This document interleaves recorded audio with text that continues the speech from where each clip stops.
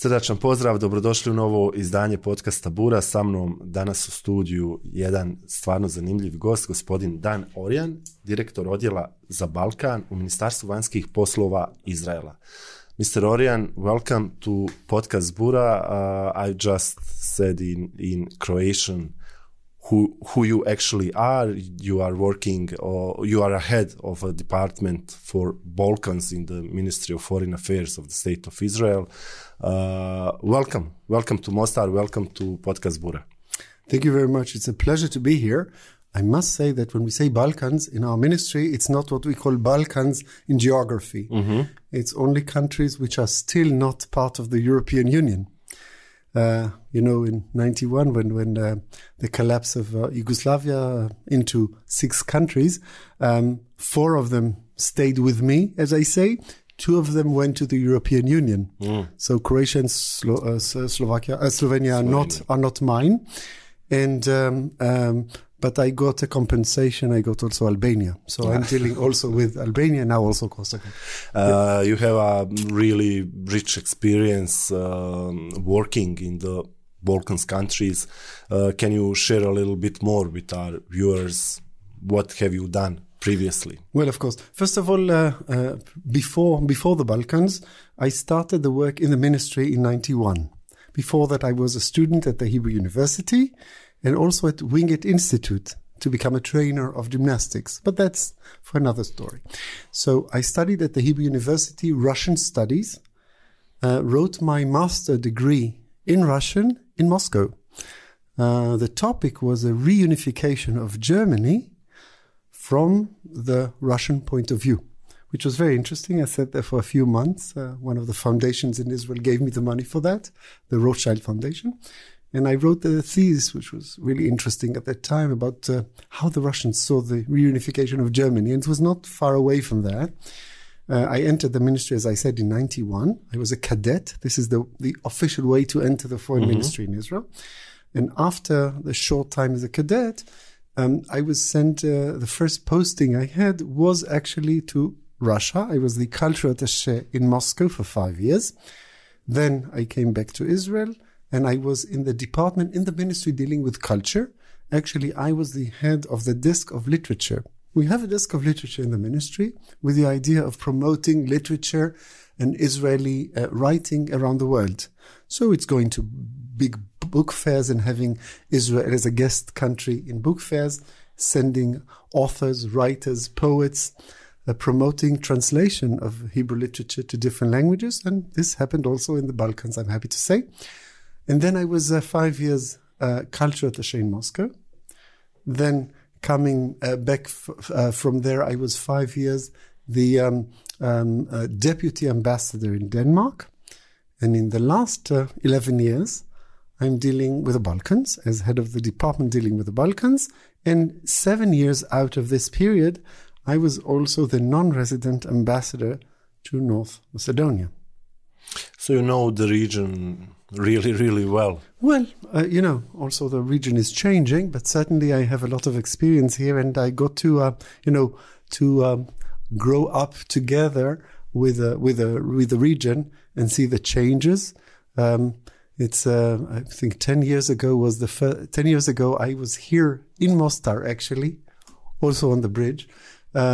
With my chefs, which are now ambassadors in other places, for the first time, and since then haven't returned to Mostar until 2 weeks now. No, actually 2 weeks ago. I came because we have this special project, and for the project I came to take some pictures together with a young guy with special needs.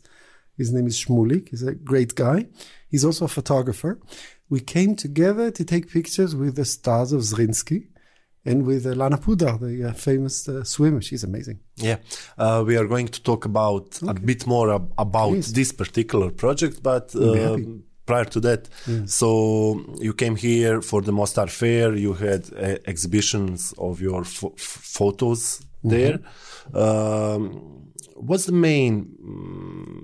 main thing that you saw on the fair? What's something that you would like to emphasize?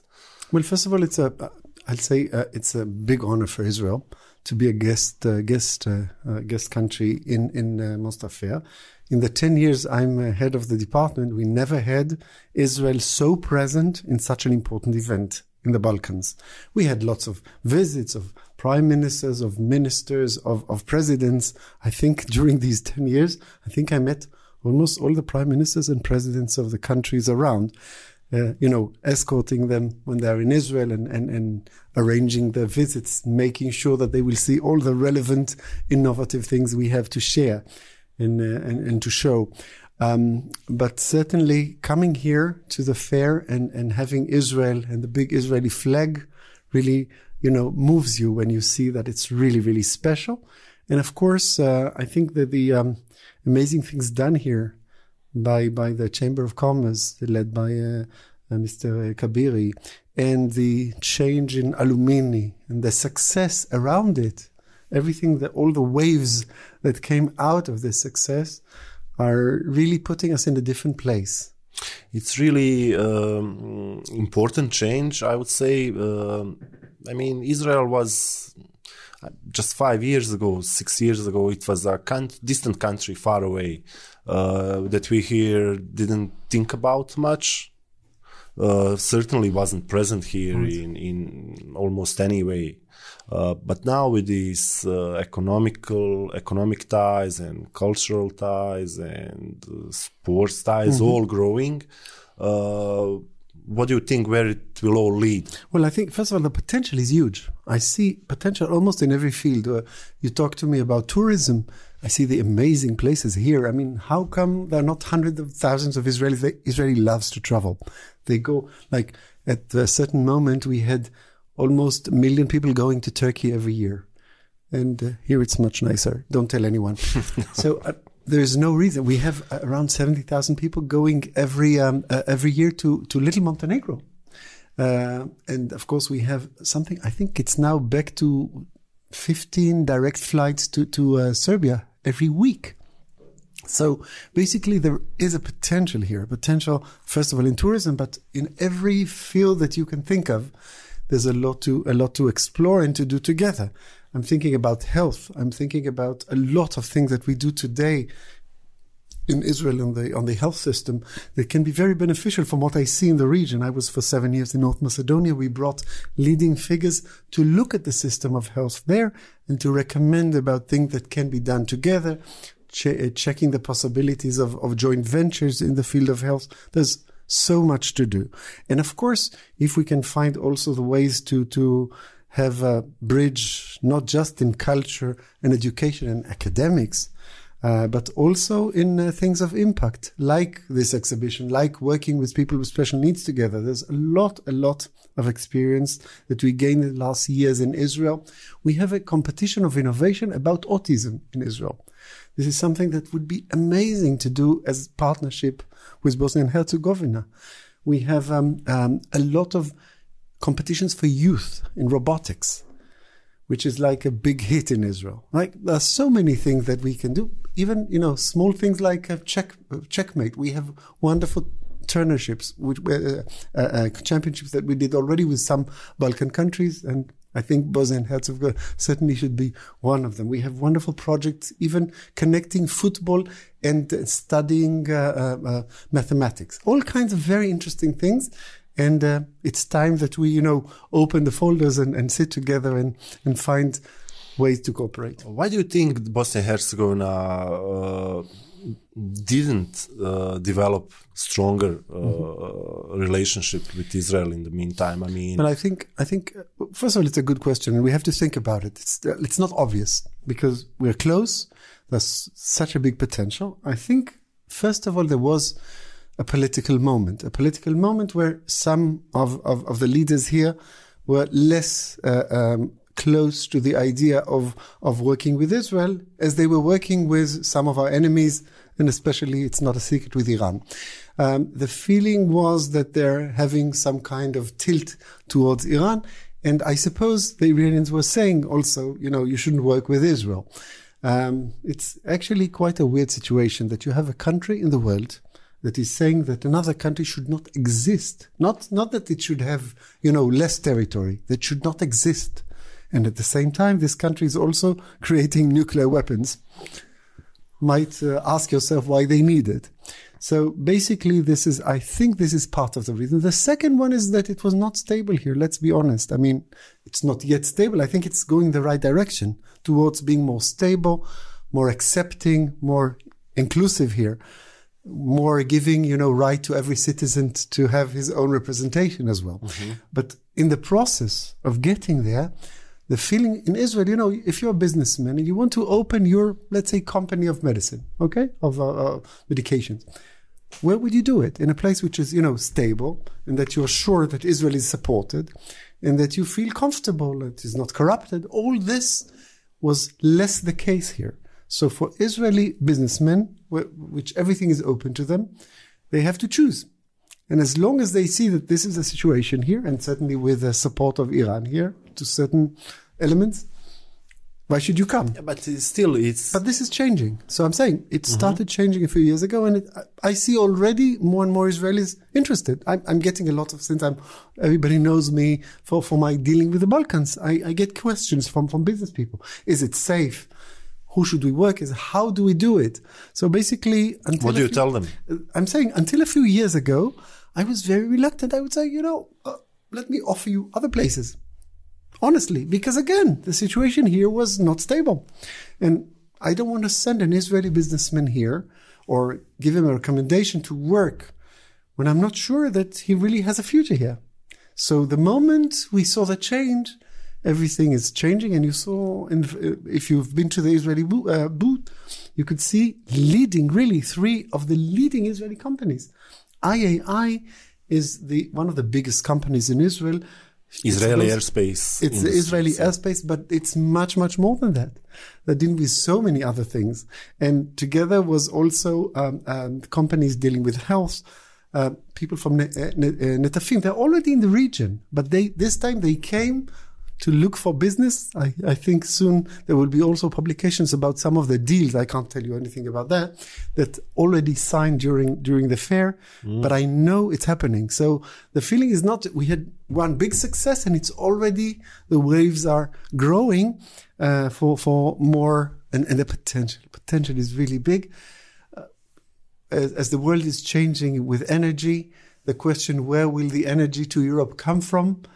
Will there be some kind of gas transportation coming through some kind of southern direction coming through here? Hopefully. So all this is on the table. So stability, this hug that Israel is getting here, all these things are the right direction to make it happen. And again, I tell people, when I speak to people now, a few years later, they hear a very different story from me. I'm coming back now from here, and I will tell the business people, run before others will take your place, because this is the right moment, and it seems like that the conditions have changed enough to make it happen. Of course, there are still issues that you should tackle. There's a question of corruption. There are all kinds of issues, but again, you have it in other places as well. The things that have changed, I think, is the general attitude. And after, I think, people saw here the big change that happened in Alumini and the honest way it's organized. And I think this will have an immense influence. And what is happening here, not just for Israeli business, for others. You can do properly things, not corrupted, in a right way, and get profit for the country and for the people. And when you see that, you say, hey, this is what I want to copy, not something else. Let's talk about this change a little bit more. Okay. For us living here, when you say a lot of things have changed in the last 5, 6, 7 years, for us living here, we don't get that impression. Mm-hmm. So let's talk a little bit more about it, about what has actually changed, especially in Bosnia and Herzegovina, but also maybe a larger viewpoint. Well, I can share with you that from Israeli point of view, I would say, if you would tell me, let's say 5 or 6 years ago, that you will see big posters around Bosnia and Herzegovina, not just the flag, but saying Ramadan Kareem with the Israeli flag. This never happened before. It's happening now. That religious leader from all the sects, all the Muslim parts, will sit together with a lady Israeli ambassador in the dinner after the fast, after the Ramadan, sitting together and talking about cooperation in the field of understanding between religions. Mm-hmm. These are things that have totally changed. Totally. I was here 10 years ago, was not even close to that. And of course, the success of Alumini and everything around it has created, I think, this buzz that's saying you can do something a bit different. I'm not saying a lot different, but a bit different. And I think this will be the thing that will make the difference.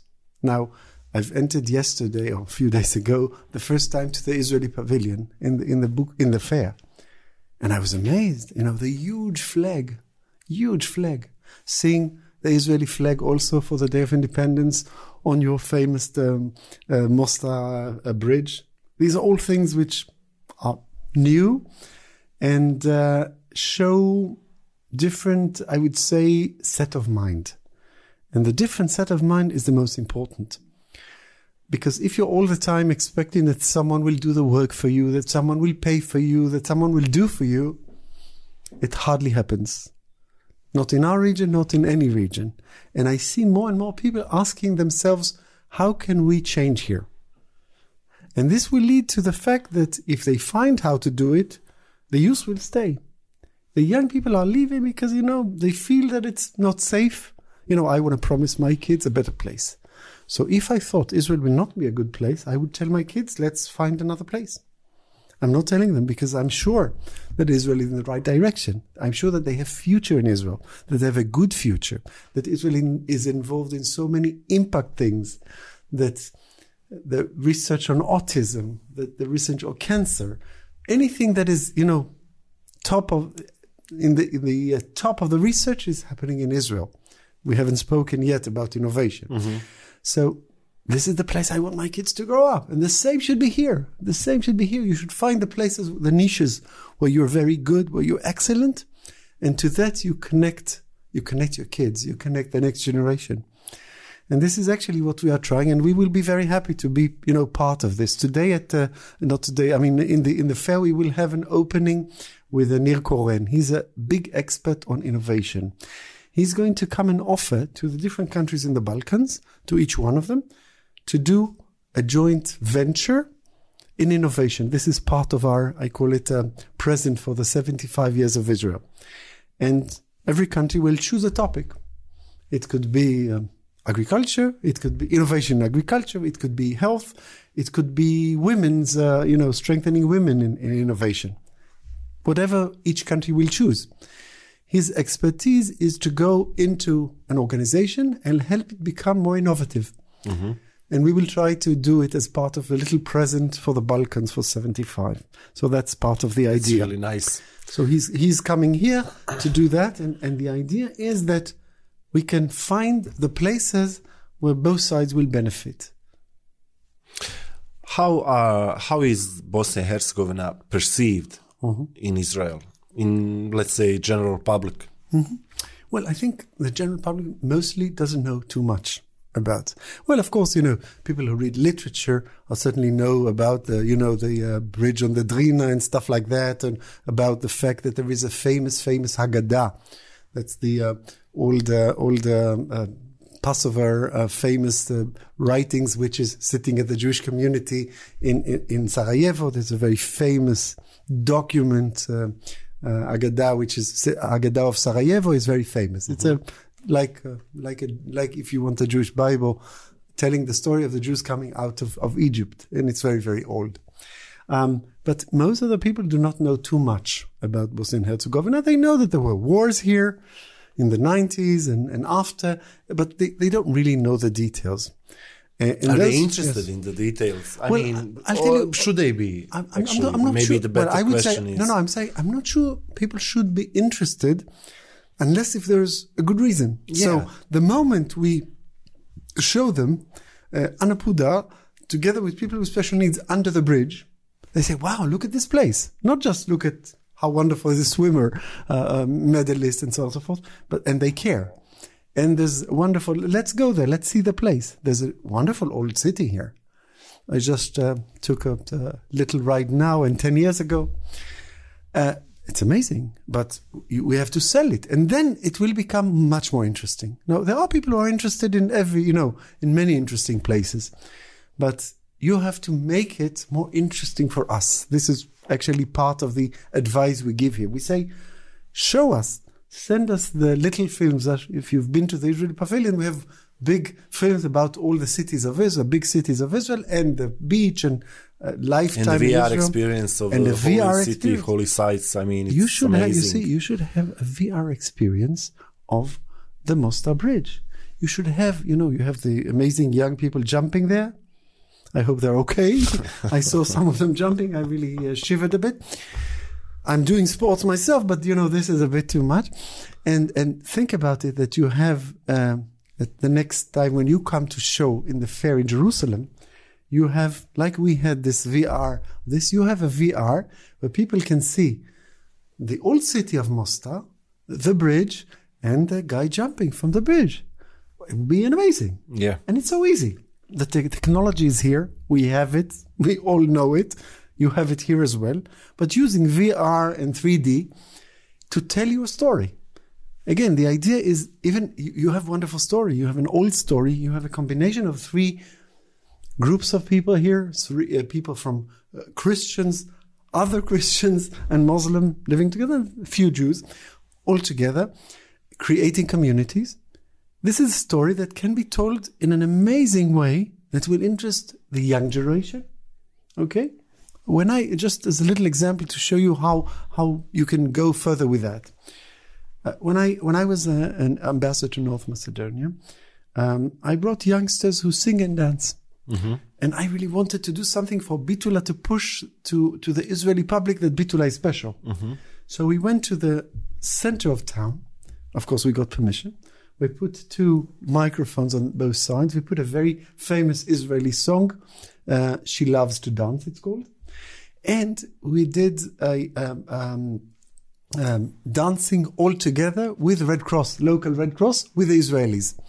And it's like dancing together. Of course, I'm taking part in that. You can find it on YouTube. And actually, this was like viral. We said in Israel, all television showed it. So suddenly, Bitula, who knows where Bitula is? Like far away. It's not even Skopje. It's like a little city far away, less than 80,000, inhabitants.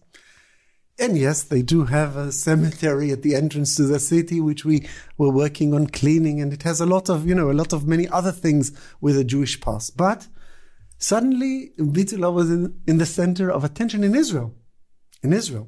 And then, of course, people consider, why not go there? Let's see. It looks really nice. They have this street, the walking street, Shirokosoko, which is really, really nice. And then people say, oh, and then start such a movement. So the idea is to create this thing that will connect you, and afterwards to build on that. So if it's not the the bridge, you find 2-3 locations, and you have amazing places here, and you make sure that the world will know about them. We'll know not just that they exist, but we'll see something done there, something special.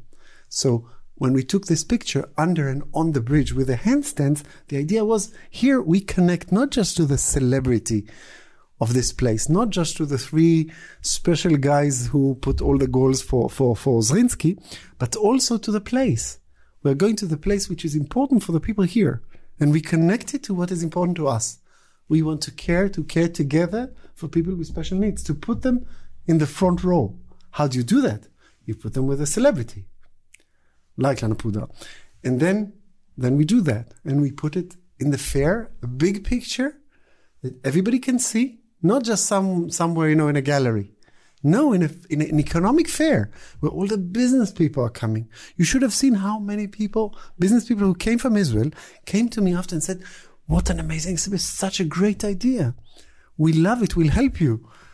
I said, okay, listen, I'm going to use it because I need to get to all the famous people. You know, I don't have yet Messi on my pictures. Yeah. Yes, and Ronaldo, come on. Yeah. And of course, if you have some while ideas... they are hot. Still. Yes, exactly. But the idea is to get them when they're hot. Not later, it's less interesting. Yeah. Less interesting. Yes. There were many really important and interesting messages that were sent by the, let's say, Israeli delegations members. So few of them which stuck in my mind are: we are here to stay, we are here to cooperate, we are here to make business, we are here to strengthen our cultural ties, we are here to deepen all different kinds of ties between Israel and Bosnia and Herzegovina. For instance, Her Excellency Ambassador Peleg, yes. She was talking about how Bosnia and Herzegovina is rich in water, in agricultural potential, which Israel is not rich in water, but knows how to manage water. Exactly. You know? So we here have pipelines leaking all over the place. I mean, all over the place. And we have a few companies, this is exactly the specialty, to know how to manage water. It's pipelines. It's also the way that how much water you use to plant, for the plants, how much gets to it, because too much water is also not good for the plants. So like the drip system, and the people from the company were here, is to make sure that the plant is getting the right amount of water, and sometimes with what is needed to be added to this. So it's, of course, this side, but also the question of what you do with the sewage and how the sewage goes, and that the sewage will not leak. You know, there are a lot of things which are not just the usual question of do we have enough water, not enough water, do we use desalination or not. But this is one of the issues that, because we didn't have water, was so much developed in Israel. Even a company that is making water from the air, like from the, there is humidity in the air, so they have this system. It's expensive, but for countries that don't have, yes, and if you don't have water and you must have it, then it's a solution. We use it in Africa in a few places, but now they have water because of that. And of course, the system of how to work together when you have a lot of small farms, how to work together, 10 farms, 100 farms together, to sell together, to buy together, and you cut, expenses. Not just working by yourself, even if you're very good. Because if you have, 100 people selling together or buying together, even the fertilizers, it changes the world for you, because you get half price and suddenly you can benefit much more. So these are all things. And as the Ambassador Peleg said correctly, we have this organization of agency for assistance called Mashav. We are sending experts to assist. For example, when I was ambassador in North Macedonia, I brought experts because they have very strong centers for milk production. So we brought experts to give them additional advice how they can get more milk. We call it the Israeli cow is considered to be number one in the world, giving the highest productivity. And it's not just because it lives in Israel. It's because we use the science to learn how to do that. When is the best hour that the cow should be fed? What should she eat? The whole thing around it. How many hours should she walk? All kinds of, sounds like, let the cow, no. Maybe if the cow walks 2 hours, it's better than, how much time in the sun, So you get it like as a system. And the experts went, I think, to 70 different places in North Macedonia to give them advice. You don't have to take the advice. Yeah. I mean, we are sharing. That's the idea. And this organization was created because Israel believes in sharing information. And we believe that out of this sharing, we get new friends and new partnerships. And it's win-win for all the partners. For many years, we did it also with the Palestinians, whenever they were ready. But unfortunately, not always they're ready even to get good instructors and assistants. So this is unfortunate, but I hope it will change as well. I'm very optimistic also about our region. Let's talk a little bit about Israel. So 75 years this year yes, of the independence of Israel, existence of the state of Israel. Right. It was such a huge development. Israel, I mean, it's a world's leading country in many sectors. But what I see, what I saw during the fair and talking with people from Israel like yourself is this entrepreneur mentality.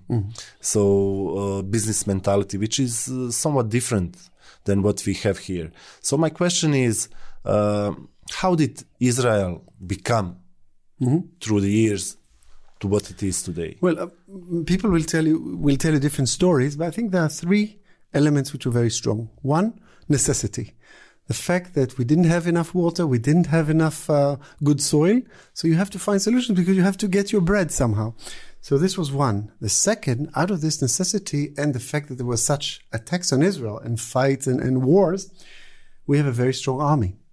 And every boy and girl, men and women, have to serve in the army, men for 3 years, women for 2 years.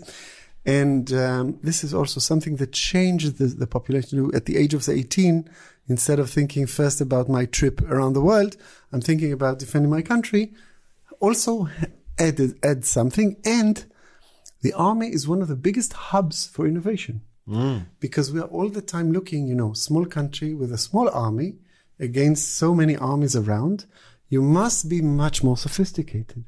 So we developed, for example, one of the things that was developed a few years ago was this anti-missile system, which actually now saves so many lives and actually postpones also wars. Because, let's say, a few days ago, there were again rockets sent to Israel from Gaza. Rockets, think about it. You didn't have that for years here. At the same time that we were sitting at the fair, we had rockets attack on Israel. So we have this system which targets the rockets when they're in the air. So this was, of course, saving lives first. Second, if you don't have casualties, you don't have to immediately react. We will react. We will find the right moment. But then it gives you and the leaders a space to look for the right, goals, to see what should be the next stage. But first of all, it saves lives. And it's so sophisticated that if it's going to fall, let's say, in a desert, you don't touch it. You know where it's going to fall, where the missile will fall. So in a way, using innovative thinking, you got solution for this crisis. Of course, it's not instead of dealing with a problem. We have to stop them from shooting, but this will happen, I'm sure. But again, when they do not succeed to cause damage, and it costs them a lot, you understand the meaning of that. So I would say these are the two things, the army and the necessity. And then there is what we call the effect of we call them the unicorn now, but the effect of success, which I hope will happen here as well now, after we had this wonderful success of Alumini. The same way in Israel, when you had a few startups that really made it, and got millions of dollars, every mother said, I don't want my son just to be a doctor in a hospital like they did before, or to be an engineer. We want them to have a startup. So engaging into the startup region became a huge issue in Israel. Everybody wants to have his own startup. And when you have that, people are looking for ideas. And then you have lots of hubs, lots of centers, lots of accelerators, which take the young kids after school, even sometimes during school, tell them, do you have a good idea? Come and we'll show you how to take your idea and make it into a product and then to a company. And you have a lot of experts in Israel, like Nir Koran that will come here, like Michael Mizrahi, which is coming tonight, will be speaking at the fair as well. He actually had a little hub, and every year 7 new groups of 4 or 5 youngsters came out with product that got lots of funding. So it's a process, but after you have 1 or 2, we call unicorn is 100, but before you become a unicorn, first you have little successes, and the little successes and people behind them. I think one of the biggest success in Israel was this company Waze, which really changed our life. Today, to go from one place to another, everywhere in the world, you use Waze. It tells you what's the best way to drive. It tells you where there is a problem on the way. It tells you that if from the 3 ways you should take this one, and it tells you how many minutes earlier you will get. And Waze is an Israeli innovative device which actually is now in every phone. Not talking about even how it helps others. When you look at a company like Oryan, do a Google after, you'll see little glasses that is actually giving solution for almost blind people. Something that reads for you, for all people. You put the finger and it reads the text in front of you. And it tells you that the bill that you are holding is $10 bill and not $100 bill. They're all green, you know. And sometimes people are using that you don't see so well to give you the wrong bill. Yeah. So think about small things, but changing your life with small devices and small applications on the phone. And in Israel, this is like the trend, and it's growing. I see the community is growing. Like 10 years ago, even when I started with the Balkans, in Jerusalem, we had very few centers of innovation. Today, it's amazing. Hundreds of them, and thousands of youngsters looking for the next unicorn. So this is like when you create this, when you have a few names of people that everybody knows. Everybody knows Mr. Vardy. He's 3-4 times had his, companies sold with hundreds of millions of dollars. So after you have a name and you say, I want to be like him, it's like, I want to be this Einstein. I want to be the next. So each and every one of them. Just now we had a big event where Israel gave prizes for special people. So a guy called Shashua, he's the guy behind some of the leading companies in Israel. Everybody wants to be Mr. Shashua. Like this is the knowledge. Just like everybody wants to be Messi or Ronaldo, which we talked about. But exactly, and or Luka Modric. Exactly, but exactly on that, like we always had, like the sports people, the dancers, the famous artists, the gymnasts, all that we all wanted. But suddenly we have a new niche. It's innovative people who create something, either that can bring a lot of money, but also to do good for the society. So this is, I think, something even one step forward. And of course, Messi can do wonderful things, and we like him for that as well. But I'm saying at the end of the day, if you can create something that will change the life of people, then even if you don't become, a unicorn, you don't get the millions and millions and just a few 100,000, it's already good. I mean, it's already, my grandmother, as it's written on the back of my children's book, wanted me to be a rabbi. But she didn't want me to be a rabbi because of religion. She wanted me to be a rabbi because there was a famous rabbi every Friday on television that was telling the story of the Bible. So she wanted me actually to be famous on television. To be honest, she's sitting up there now and she sees that I'm talking to you and that there's going to be a podcast. She's so happy now. In heaven, according to Jewish tradition, the good people are getting pieces of whale. This is like the best meat. I don't know, I never tried. So she's sitting now and, eating the small pieces of whale, looking at us, saying, wow, no, he's not a rabbi. This is a bit disappointing. Yeah, but he's on radio. Maybe, who knows, maybe he'll be on television later. Yeah. So this is my grandmother. I wanted to be world champion in gymnastics and it didn't happen. But I'm using my gymnastics for good causes. We have so many topics before we go to the gymnastics and the children's book and the people with special needs. Just one more question. So we have this new dynamics in geopolitics because of the war in Ukraine, Russian aggression and so on. Right. How would you describe the geopolitical context in which Bosnia and Herzegovina is right now? Well, first of all, I'll say, of course, war is terrible, and the war between the Russians, the aggression there is terrible, and the fighting is terrible. The number of people from both sides dying is terrible. I have no word. I can't understand why it's not stopped by someone. I'm not sure there is someone that can stop it, but I hope that they will find a way to stop it. And it's so sad, really. We have in Israel so many people who came from Russia and so many people who came from Ukraine. And I'm so sad for the countries and for the people and for the damage, and it looks like almost for nothing. So again, always troubles of other people looks to you ridiculous, and your trouble are always, for a good cause. But to be honest, when you look at the Balkans, in a way, this war created a lot of opportunities. And the first one is a quicker access for the countries here to the European Union, strengthening of NATO. I think a lot of countries in Europe that were saying, okay, we can wait with the Balkans a few more years. It's nothing is burning. Suddenly the Russian aggression gave them the understanding that it's either you do something or you might lose some of the Balkan countries, or at least portion. Of course, this is something that you have to have in mind, but at the same time, of course, trying to help people there in Ukraine. There's a lot of Israeli humanitarian aid assistance, and I'm sure that I know of many countries in the Balkans that are doing that as well. Of course, it's clear that both sides will try to have countries in the Balkans as well on their side as they do around the world. I think it's really important to show that Bosnia-Herzegovina is standing very clearly on the Western agenda of stopping the war and assisting on the humanitarian side.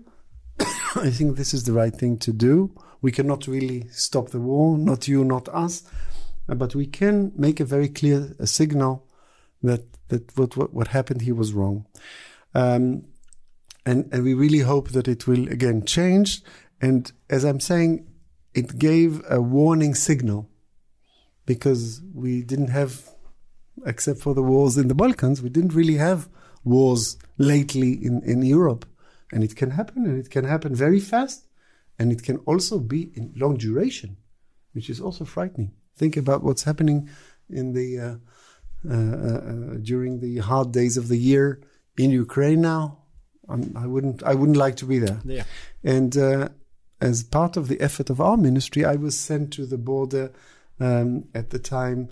It was Ukraine to Slovakia, and we sat there and helped some of the refugees coming out, talking to them, assisting them with assistance coming from Israel, and sharing, the little sharing of the birds. And of course, it's very little.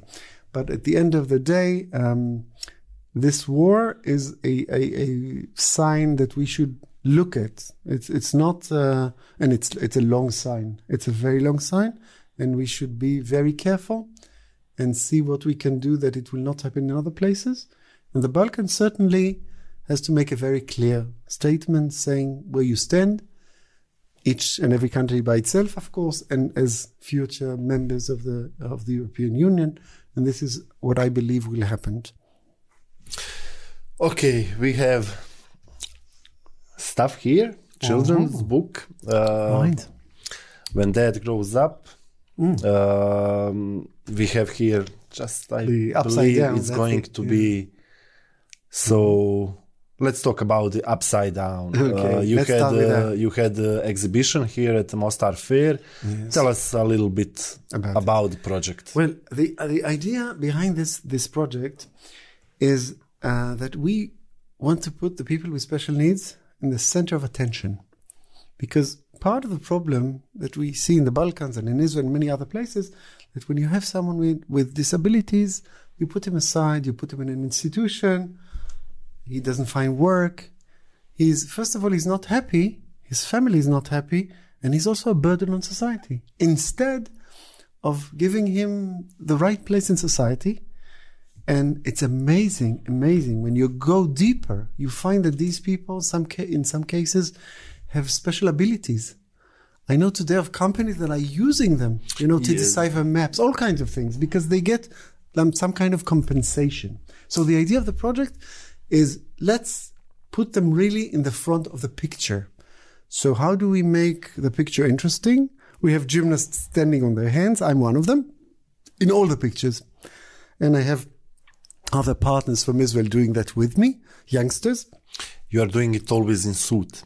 Yes, because I'm a diplomat, so It's so interesting. It's so, I mean, a diplomat standing on his hand. But the idea is also, we call it upside down because it's like the word is upside down in this moment. And it's also a saying, don't take yourself too seriously. And for a good cause, I'm ready to stand on my head, to stand on my hands. Our first prime minister was very famous, Ben-Gurion, for standing on his head. He said every day, a few minutes, he was standing on his head. So that was his thing. Yes, that was his thing. Yeah, there's a very famous sculpture in Tel Aviv where he stands on his head. He used to have, these hair on both sides, really funny. So everybody knew. He was not young when he stood on his head. So it was like part of his, routine. So I'm saying my little routine, not comparing, of course, is standing on my hands for good causes. So we do it with people with special needs, with celebrities, and we put the celebrities in because we want those who have hundreds and tens of thousands of followers to put it on their Instagram, on their Facebook, on their Twitter, on their TikTok.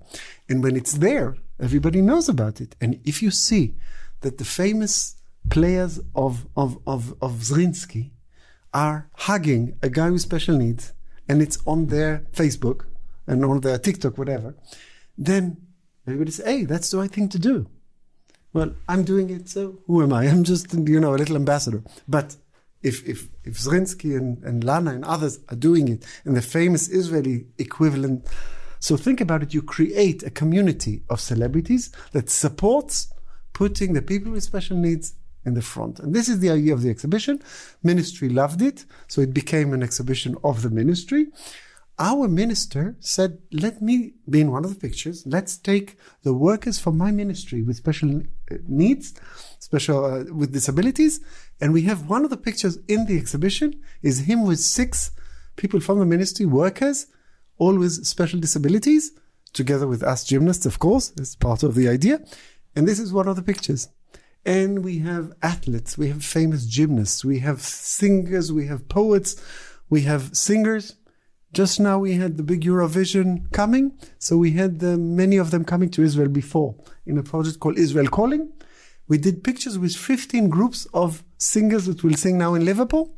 They were part of our project, and they are in the pictures. So it's growing, and in every country we're going to look for the celebrities which will make it public, which will cause it to be viral, so we can make a difference, small difference. Is Israel, let's say, friendly country, society for people with disabilities? Because yes. I'm asking that because in Bosnia and Herzegovina, the conscience about the people with disabilities, special needs, I think it's just starting to gain momentum. So Israel has certainly made a huge leap forward in this field in the last 20 years. And I do my best whenever I have special guests from here. We had the president of North Macedonia, Pandarovsky, was in Israel with his wife. So he went to the big events on one side. We took his wife to see the Center of Innovation for People with Special Needs inside the hospital for people with special needs called Al Innovation. That's a center that is only looking for solutions for that. If you have this center, that means you're way forward. But, of course, accessibility is so important. You go to theater and suddenly you don't have how do I get in when I'm in a wheelchair, Or even, what kind of wheelchair do you have? Is it big and heavy or is it light and colorful? So one of the things that was developed there is such a chair, light chair, very colorful. And we gave 48 of this when I was ambassador to North Macedonia, together with the Minister of Health. Now we gave it to the kids in need that should have a lighter one. The Balkan is a bit behind, but again, could happen very quickly. But you need to have the people understanding that it's needed to be done, and this kind of exhibition is giving like a push in this direction. I don't think that this will solve anything, but I'm saying if people are more aware, and they're aware that the celebrities believe it as well, then it will be the next stage. You will also have a center of innovation to find solution for your people with disabilities. And so this is a process, of course. let's just talk a little bit more about you. So you are doing all these different stuff which are not expected from a diplomat. I mean, besides the handstand, there is this children's book, When Dad Grows Up. You mentioned a few times your passion for gymnastics. Tell us a little bit more about.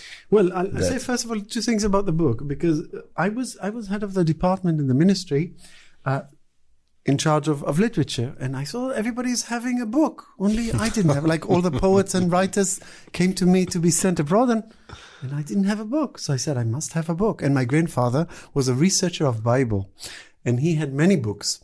He was also a cartographer making maps. So I said, I have to make a book for myself. And I wrote one night, I wrote the book, and then I got someone to illustrate it.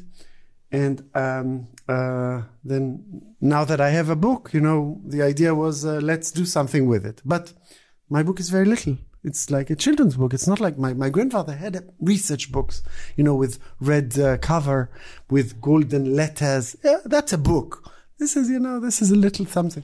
But the idea was this, you do what you can. So I have a little children book with no citations, nothing. Anyway, this little book, the idea was, let's try to find a way to make it also one of the tools to tell about Israel, to tell about myself, and to make friends. And a lot of what I do with this book, in the region and outside the region, has this idea of who I am. I'm telling a bit about myself, but also telling a bit about my country, about what we care for. The book is going to come out in Israel very, very soon in a new edition. The illustrators are going to be new, made by a deaf illustrator. And the father will have a device on his ear because the deaf did this. And so he thought the father should have that. And in every page, there's going to be a QR code. And when you will scan the QR code in your phone, you will see someone doing the sign language, telling the story. So this is one example. But like a few months ago, we published here the book When Greg Grows Up in Hebrew and Ladino. Ladino was the language of the Jews that were deported from Spain starting 1492 and came, some of them, to the Balkans. The Jews of Bitula spoke Ladino. So actually, this book, which has Ladino and Hebrew, is first support for those who learn today this old Jewish Spanish language, but also all the money coming from this project will go for the cleaning of the cemetery and other projects to remember the Jews of Macedonia. So these are 2 examples. When I was ambassador to North Macedonia, we did another project with USAID where it was made in Braille for the blind people. So basically the idea is to take this story where a father and son are talking about what is good to do in life, which a lot of it is, my thoughts of what I'm going to be when I grow up, and then turn it into this conversation into a little booklet with drawings. So in different countries in the Balkans, it was already published. I hope I'll have the chance to come to Mostar when it will come out here, and then we'll have another talk. Of course. And gymnastics? Well, I was from very, very early age. I was doing gymnastics, and even got my best time in gymnastics was when I was serving in Russia, and I had a private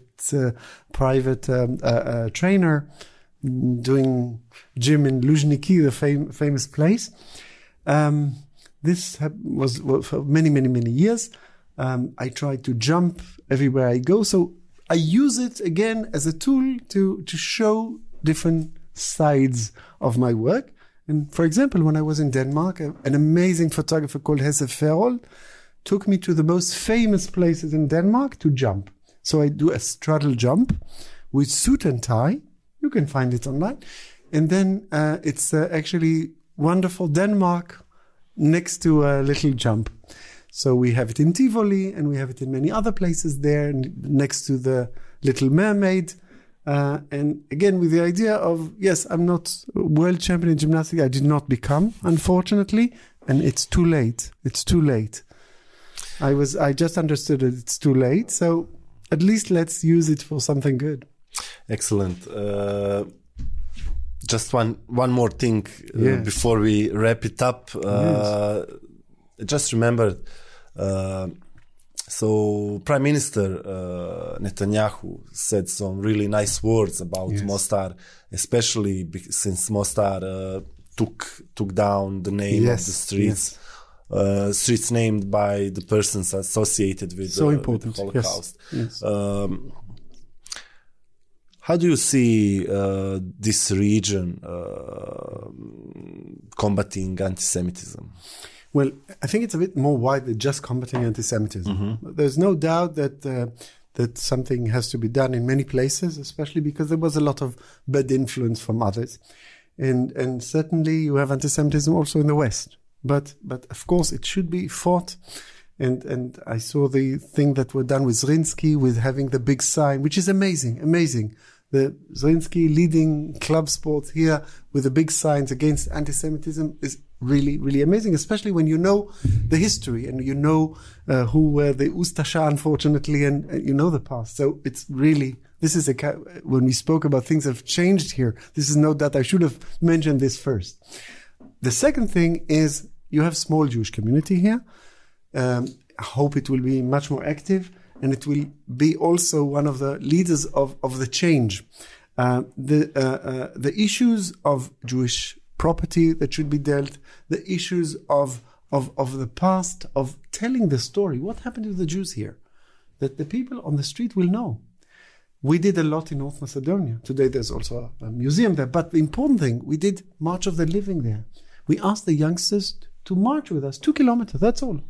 You can do it here in Mostar, to find the right March of the Living. And once a year, to do a march to remember the Jews. They're not here, most of them. So do something, to show this. And of course, when you, during the International Day of Holocaust, you put something on your, you put something on television, you put the right kind of film to tell the story. When you teach in the schools, when you have teachers from here, history teachers, going to Israel, we have that already, but we need to do it every year, coming to Israeli Center for Research in Yad Vashem, hearing from them how to teach Holocaust, and working together to have something in the curriculum here. Because the story of Holocaust should be told as part of the history. It's happening already in Albania, where most of the Jews were saved. Or actually in Albania, all the Jews were saved. It's already happening in Kosovo, where some of the Jews were saved and some were killed. And it's going to happen in North Macedonia with a program inside the curriculum. And then a guy, when he finishes the school, he knows about the story. He knows what happens. And this is so important, first of all, so it will not happen, not to others and not to us anywhere in the world. And second, because I think you should learn from the past, from your past, from our past, from our joint past. And this is, I think, a good, very important message. I hope that we will succeed to do more than that, to create here also a very good museum that will tell the story and many other things. But this is for maybe next time we'll talk. Mr. Oryan, thank you very much for this conversation. It was a pleasure. Thank you.